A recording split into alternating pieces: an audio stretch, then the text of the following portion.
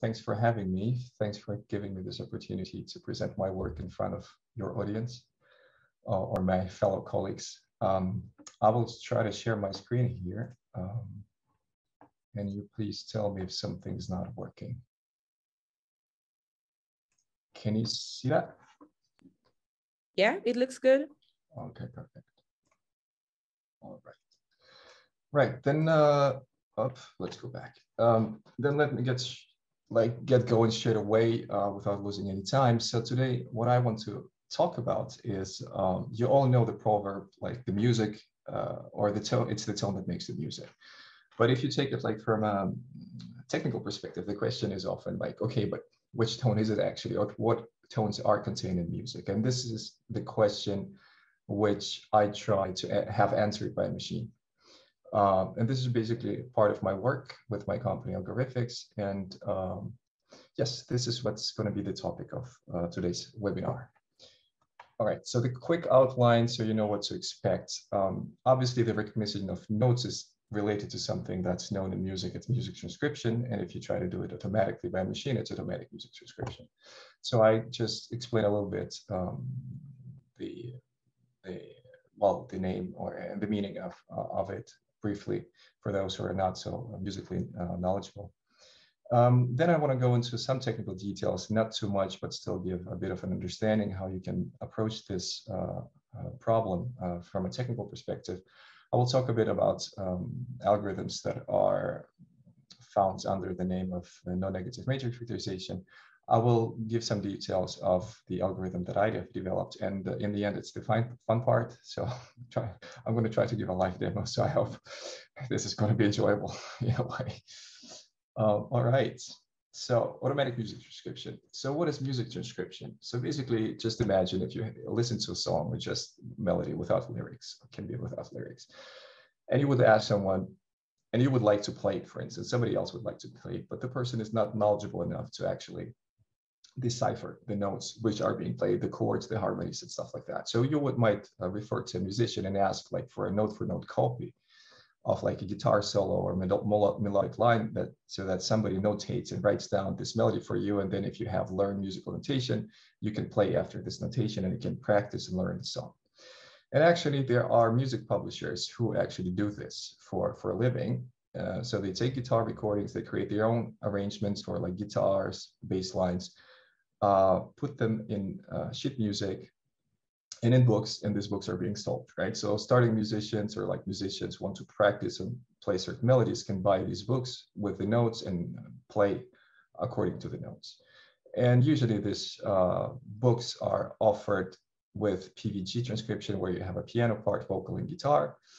And the melody is usually just the melody transcribed notes. The piano part is the accompaniment, so usually harmonies and chords. And for guitar players, they're usually guitar chords written on top of every bar.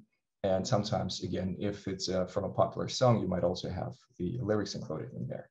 So basically, as I said, the automatic music transcription is about kind of automating this practice. So here it's not about writing down notes, but actually more deciphering which are the notes and have them represented in a digital format, which is a bit more flexible and takes the nuances of real performance into account, not like notes. What are the challenges for the machines, not for the humans necessarily? So if you have like a mix of notes and sounds, and you give it to like machine, and you want it to recognize like the distinct notes which are in the mixture, there are certain physical phenomena that appear. You have noise, surrounding noise. You might have reverberation. You might have somebody like playing a lot of notes, or several people playing at the same time, which is called polyphony. You might have interference, somebody cross-talking, just, your mother came in and she was talking while you were recording something. Instruments can be tuned not perfectly in a different tuning and stuff like that. Different instruments have different timbres. So to consider all this is not so straightforward. And especially if you go towards real-time interactive applications, which is kind of the topic and the theme of what I'm trying to do.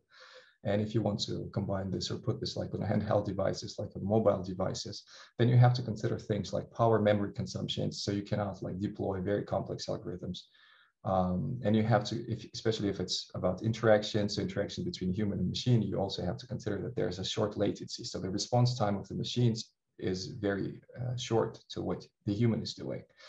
So if you look at all this, you can see maybe that there might be a bit of difficulties with data-driven modeling and deep learning networks. So because you need a lot of data actually to cover all the special cases, or you would need to create a lot of like detailed data. The model size is important.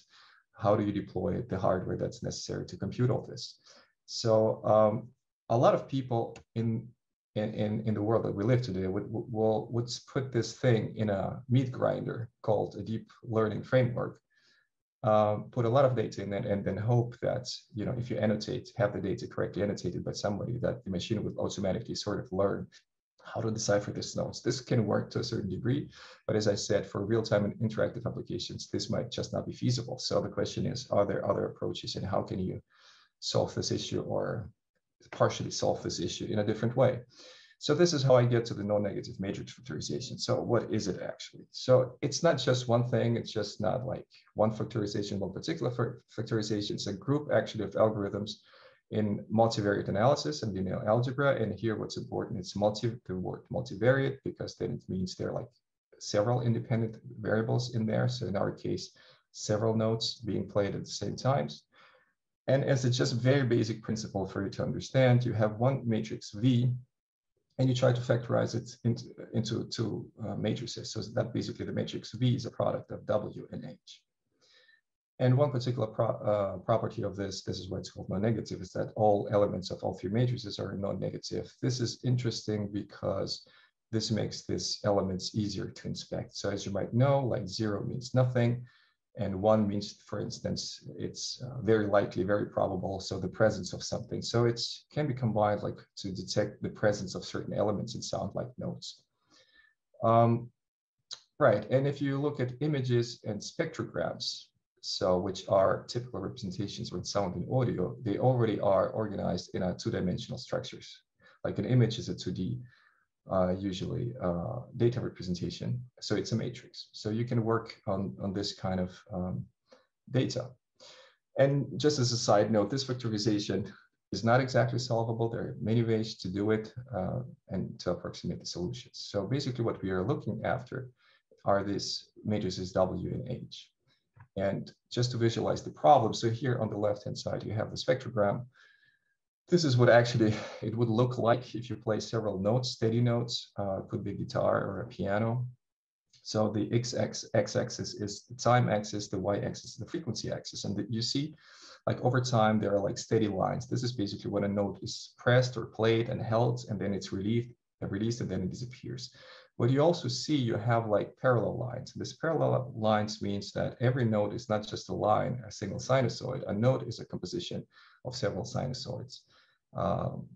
Physically, it's a harmonic resonator, and usually the harmonics, so the lines higher, decay with the frequency, so they fall off. And usually the dominant frequency is the fundamental frequency. As this is the frequency that we perceive as pitch, like the height of the note that we're hearing, usually, not always. So what do you try to do here, or the idea here is, so yeah, what's a matrix factorization useful for? But you know, if you use your imagination, you can discover interesting things. So if we consider this spectrogram as a matrix, and we try to factorize it into two matrices, and the product of two matrices, then you can interpret this as follows. So the W matrix can be the feature matrix. So it can have columns which represent typical features for the notes that you're looking after. It could be a particular harmonic spectrum. And the H matrix could be just the coefficients corresponding to these features which are being found in the spectrogram. So as you can see, if you construct your feature matrix correctly, and if you do it properly, if you do this factorization, this H matrix will kind of contain the activations of the notes over time. It will tell you which note and where it is active and with which velocity. So you will have something like lines as well, but just meaning something is present or something is not present. And this could then looks like, which some of you might know, which is called a piano roll. which is very typical in like music production, music representation, like a more abstract layer, a different way of representing music instead of using notes, for instance. So this is just the idea behind that you should know. Just a few words. This is a non-convex optimization problem. Not everybody will understand what this means, but basically to solve this factorization, you need to set up usually an objective function or a cost function or a score function. And then you try to optimize because you need to find these coefficients and your features eventually. So you need to formulate this as an optimization problem that you try to solve. And you need to define an objective function. And an objective function here in 2D can look like this. So it's, in reality, it's high dimensional, and you can imagine it maybe as a mountain. In 3D, like if you go on top of the mountain, you have peaks and valleys, and you walk around the mountain, and when you optimize for a minimum, you want to go to the valley. And there is maybe one valley which is the lowest, and this is where the very optimum of that solution is. But obviously, you can see this problem is not so straightforward. There are many local minima, saddle points, flat regions, curvature is varying. So you cannot solve this problem in polynomial time if you just, but there are optimization algorithms. Most of them are based on gradient descent, and you can find a local minimum which kind of approximates this problem, which is usually good enough. So this is so much I wanted to just to say for this. And if you put it in a machine learning perspective, so there's one part feature engineering, which relates to the matrix W. So you can construct or think of constructing a dictionary, the matrix W, which can be called a dictionary for all characteristic note patterns in the frequency domain, for instance, could be something else. And then what you would do once you have created such a dictionary, either by learning, or you can engineer it yourself if you know what you're doing, you can perform a regression analysis where you try to establish a relation between the spectrogram and your dictionary through the coefficients, right? So you explain your observations with only the elements in your dictionary. And usually to do that, what you would do, you would transform the signal, for instance, here from the time domain to the frequency domain, so that you have this time frequency representation that I have shown you before. And you can do the analysis on a frame by frame or a block by block basis over time. And this is how you can achieve to get results on the go instead of like processing the entire file. And by minimizing this cost function, as I told you before, you will find a representation of vectors of this coefficient matrix H that will kind of tell you which node is present to which degree or is likely to be present in the observation, which approximates the observation. So basically, this is what you do. If you look at all this, of course, you can just do it purely by machine learning, learn the two matrices. But you will realize you will obtain suboptimal results. So if you can construct, for instance, a dictionary in a smarter way, rather smarter than a machine can do, you can actually obtain better results. So just a comment I would like to make here is that you need domain knowledge and certain signal processing skills, not just data science skills, just to design such a reliable algorithm that actually does what you want it to do. And what we want to do is kind of to mimic the human perception of notes. Okay, so some details on the algorithm. So how is the dictionary constructed?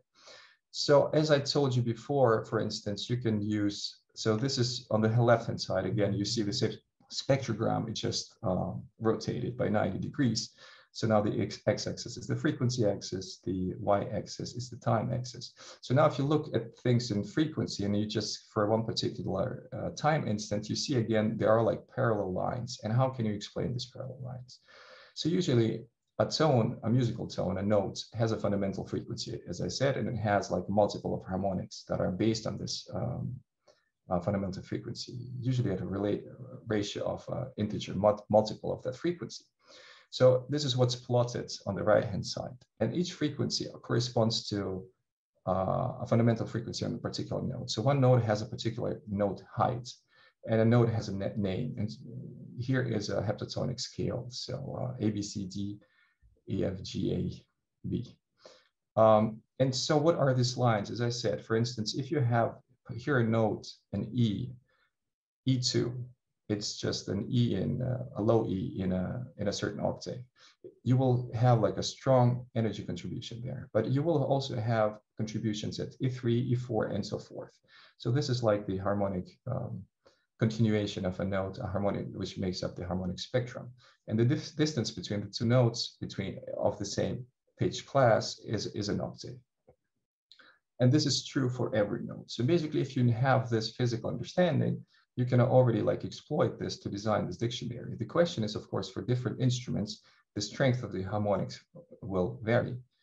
And depending on your playing techniques, this might vary as well. So this is something eventually to consider.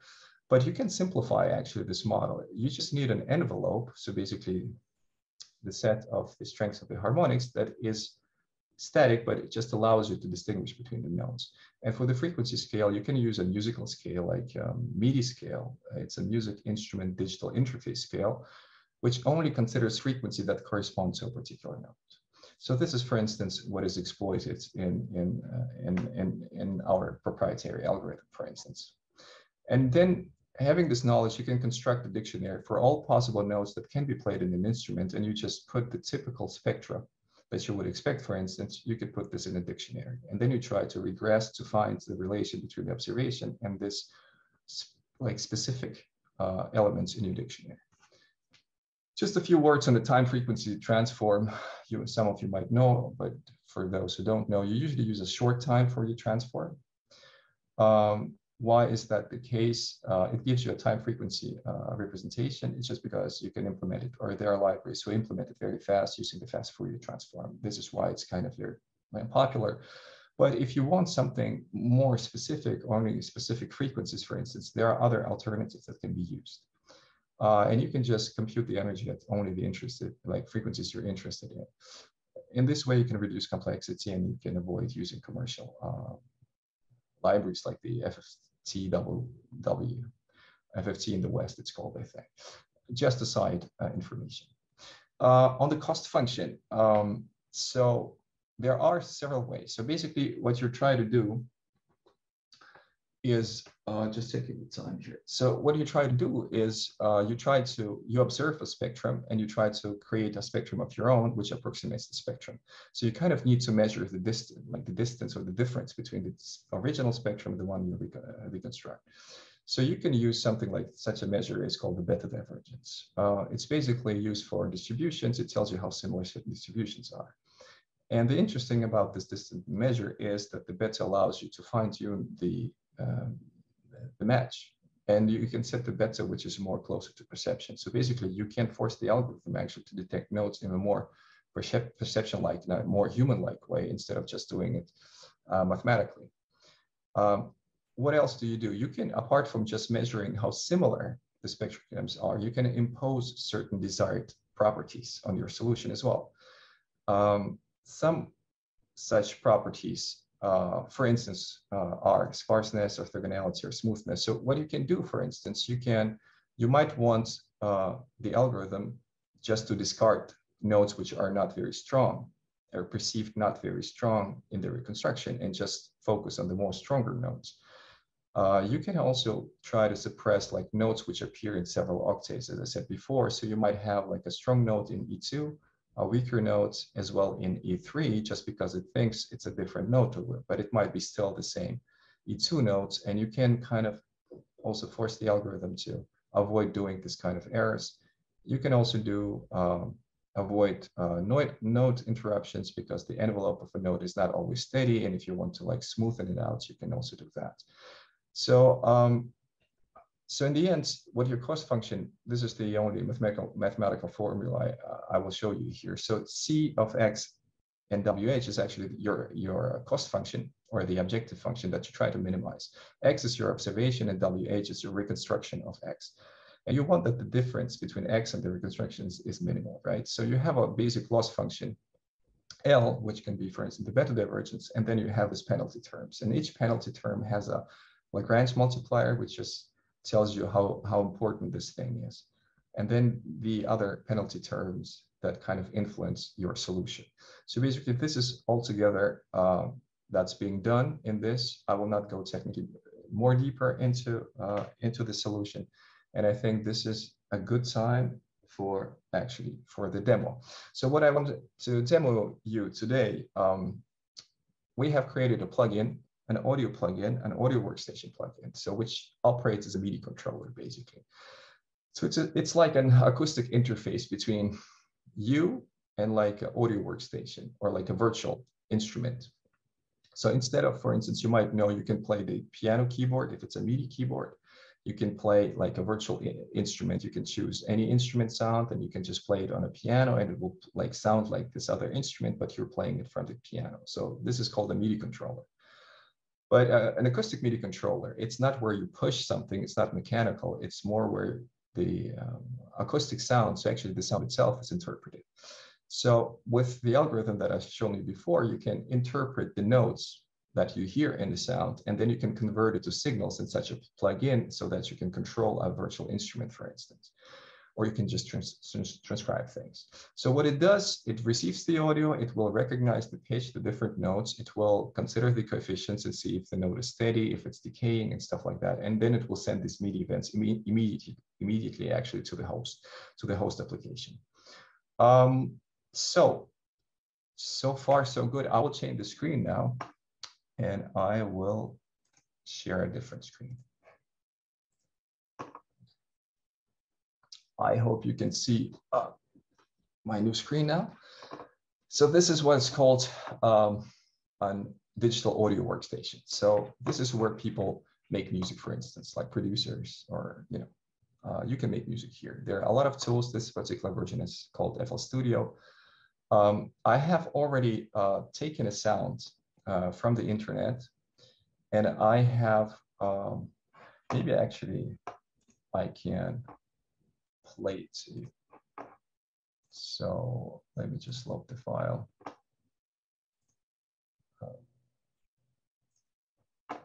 So if I click on it, you should hear it.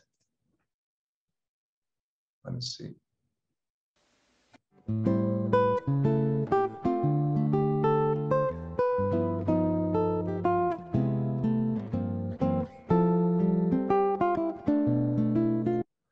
Okay, so I think you got the idea. So what you can do with that, you can transcribe it. You can go on algoriffix.com and our web server, and you can use the algorithm just to transcribe it. And what you get out of it is something like this. So you get as you've seen before, so parallel lines, it's not parallel lines anymore, but it's note that's being detected at the time and over time. So this is the musical representation. It's basically, this is what it's called the piano roll. So here, you can play any notes, and this shows you basically which note is being played at what time.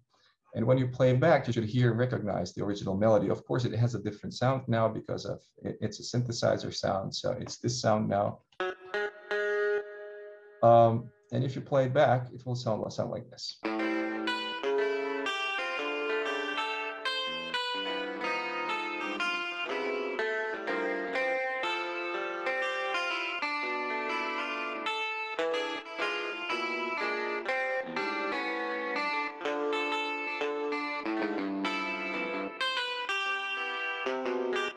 Okay, I think you get the idea. So the interesting thing, of course, about this representation is that each note is now separately accessible. So what you can do, you can shift notes around, you can prolong them, you can shorten them, you can remove them if you don't like them. For instance, here he was playing some chords, so several notes are being triggered at the same time. If you want something more cleaner, you can just clean it up or just remove certain notes, which he might, just have played by error or not very cleanly, for instance. Okay, so this is the first thing I wanted to do, but to show you that what this is actually good for. And of course, you can compose your own songs on top of that and stuff like that. So, but what I wanted to show you is actually the plugin. So what does the plugin do? So here is the plugin. So in the plugin, you can select the instrument that you want, like which instrument you wanted to control. In this case, I have selected male voice, so it's me. You have some parameters adjusted here, and I will take my microphone here now. So you see if as I speak into the microphone, you have a level here. So it checks it's kind of working. I have chosen a preset for voice. So basically saying what is working for many notes should also work for like voice, where you just sing one note at a time. And I'm just going to demonstrate that. So for everybody who is like sensitive, I would ask you to be brave at this point. All right, so I'm not the greatest singer, by the way, especially not when I'm not hearing myself and stuff like that. I just want to demonstrate to you how this plugin works, so how this technology then can be used for creative means to create music and make music. So I have selected this sound. Yeah, it might be a bit particular. And now if I do a listen, then the machine, the algorithm starts listening to what I'm doing into the microphone, and it starts interpreting the notes and sending the MIDI events back to the host, as you will see. So now if I look at the piano roll,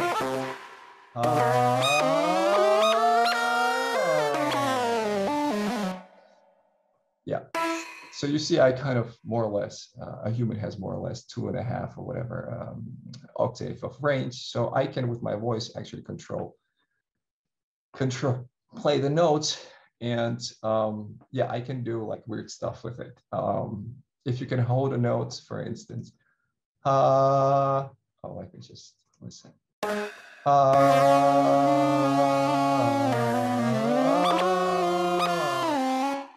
So you can actually do some vocal training to become better than me. But what you can do, for instance, you can play back the background and try to sing on top of that. Or let's say we just make some melodies or whatever on top of that. So I will just go crazy on this, and I will just do whatever. So please bear with me. So I will just record this, or I just will start playing, and then I can record actually what I'm doing here, and then you will see all my notes. I can actually go down with the delay to have like faster responding. So let's just go. Let's go listen. Love. No, I could try to sing. La, la, la,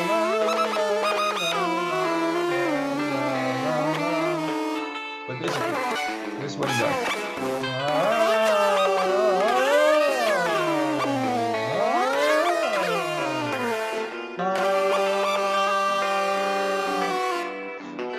Right. So sorry, it's quite annoying. So as you can see, of course, there's a little bit of dirt notes. It depends on your microphone setup and stuff like that. Right now, you have the Zoom things going on, which do some processing. But okay, if you removed some of that, and anyways, so you could also like then just play back what you just did. This is totally crap what I did, but you can still listen to it. So now you have recorded yourself. So if you have some ideas on top of other ideas and you sing better, you can just use this as well.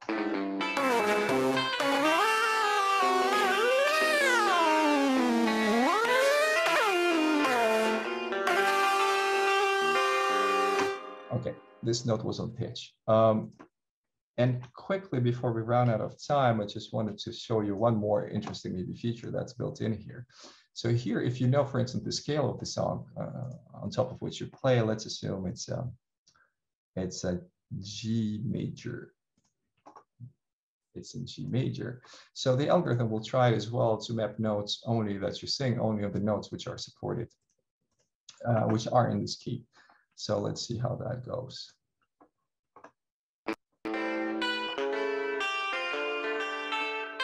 La, la, la.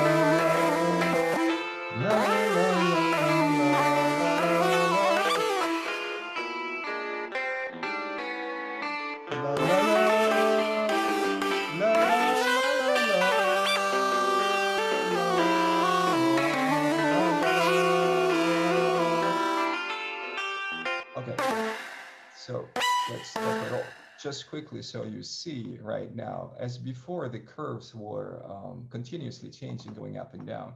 Now you see if jumps happen, these notes are associated with some notes on the actual scale. So if you would play it now, it would still sound horrible, but it will not sound out of key.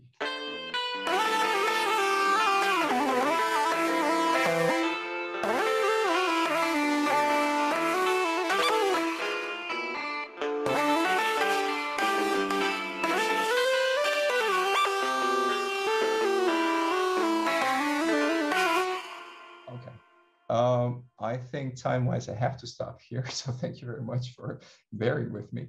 So just going back to the presentation, just on the last slide, just what I wanted to mention that this is still work like being developed and things are going on. So if you are interested in this kind of things, and you feel strong about these things, you know, just reach out to me.